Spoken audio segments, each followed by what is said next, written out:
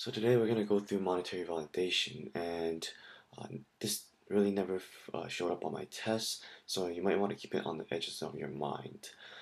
The scenario for today is that the central bank wants to keep Y at Y high, and using EMP or expansionary monetary policy, this is achieved. But this causes one thing: it causes accelerating rising inflation, and accelerating rising inflation is where the inflation is out of control. So let's see what will happen. So we know that naturally AS would like to move left. So let's just mark that down.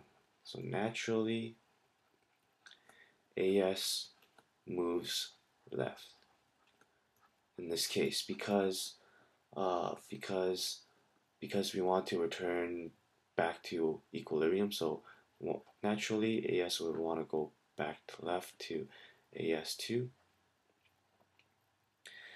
but the central bank wants to keep it at Y high. So what do? Well, before that, remember that Y and AE move together. They move together because remember Y goes AE, right? So Y and AE moves together.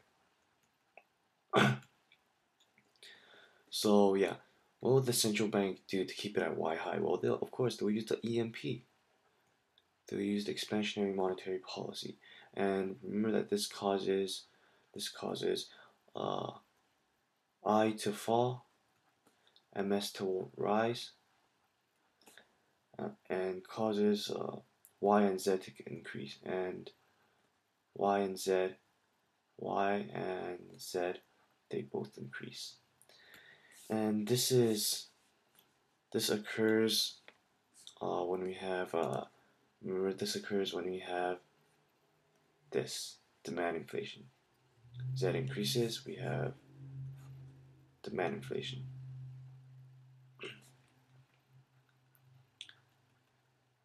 So so what? So the following is what will happen.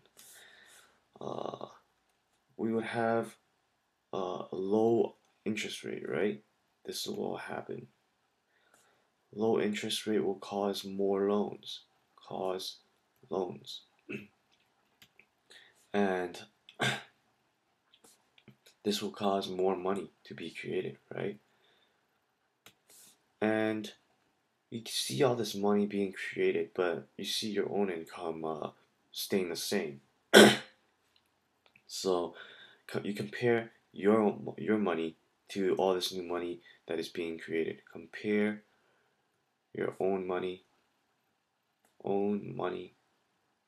to this new money that's being created. So what would you do in this case? You'd ask your employer for more money. You'd ask for more money, for more money. And this actually causes something to happen.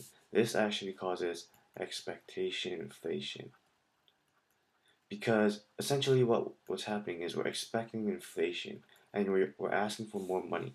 And that causes expectation inflation. And remember that the government causes uses EMP to cause uh, all this to happen, demand inflation, and in demand inflation, what actually occurs is that the aggregate demand moves right to aggregate demand to 82. Remember, we just did this. In demand inflation, the 80 moves.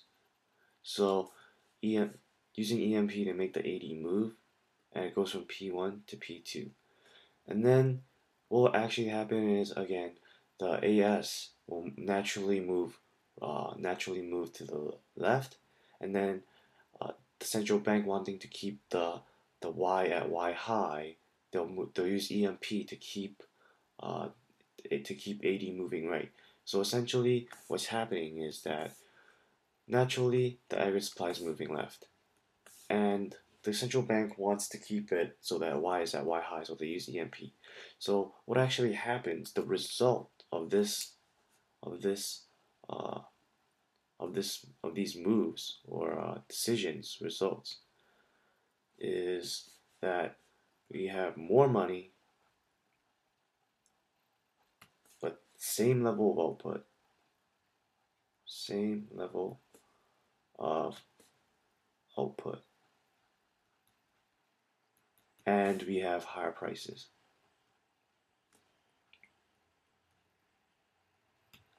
And this is what causes an accelerating rising inflation. It goes out of control. Prices will keep on rising until something else happens that stops this, like pretty much central bank's decision to actually let it go back to equilibrium would stop it. But yeah, if the central bank wants to keep it at Y high, and yeah, this will happen. Prices will keep on going up like forever, and probably have like hyperinflation or something. And this is what I want to teach you in this video. Please rate, comment, and subscribe. And yeah, thanks for watching, and I'll see you